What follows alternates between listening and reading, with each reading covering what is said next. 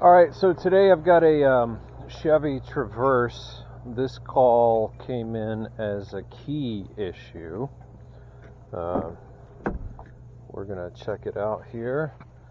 Let's see what we can figure out.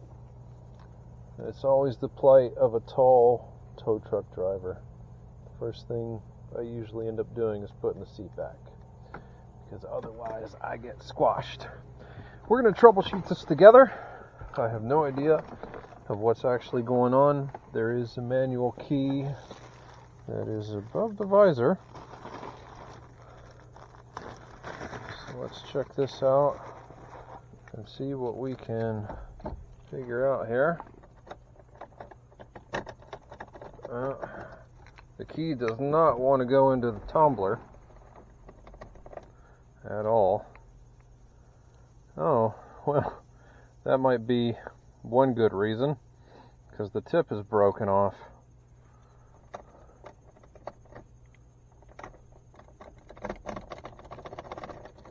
Wiggle it just a little bit.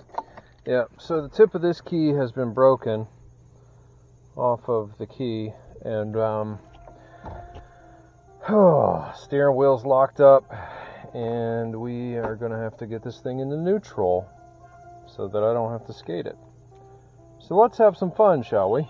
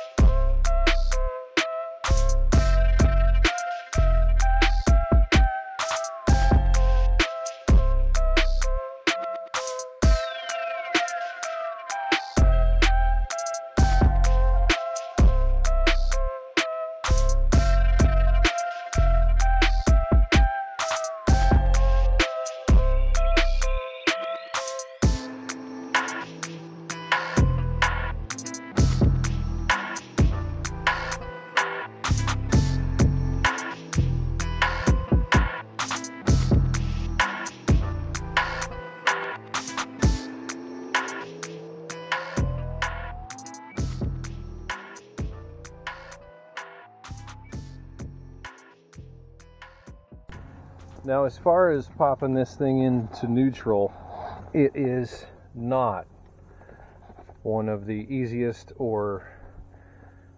it's just not simple. It's not simple to do. You have to pop this wood grain part off, and then there's some other stuff, and with all the stuff and all that, and yeah, I'm not going to do it. The main reason why I'm not going to do it, though, is not because it's an extremely difficult process on this particular model, but because these tires are locked and on the curb there. So the easier option than even getting it into neutral and trying to pull it, because if you do get it into neutral and try and pull it, it's going to go that way. The easier option is just to throw some skates on it. As you saw, I got my chain bridle, the V-shaped with the even pull. So that way, wherever the cable goes, the vehicle's going to follow, as long as it's skated evenly and there's even tension, pull, distribution, whatever. You know what I'm trying to say. It's science and physics, and I failed math in college 7 times. So anyways, that's the way I'm going to do it today, and make it easy on myself in the process.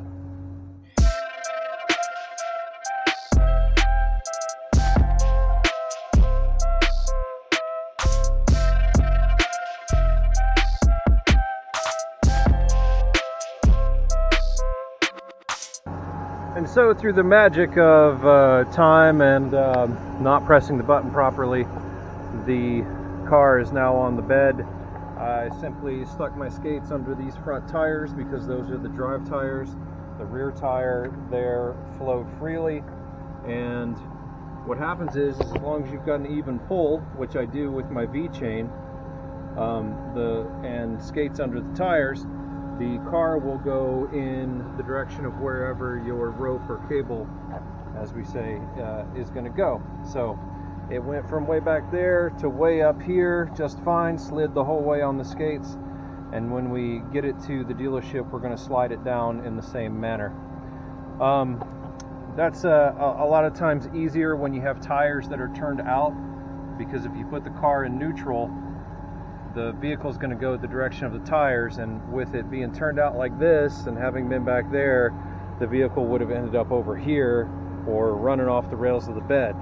So for the sake of control and keeping the vehicle going straight where I want it to be, you jam your skates up under the tires and it slides perfectly to wherever it needs to go. As always, you can like, share, and subscribe to the channel, or don't. That's fine with me. I'm just enjoying making these videos. Gonna strap this one down, get it to the dealership, and see what they can do for the broken key. And until I make another one, I'll see you next time.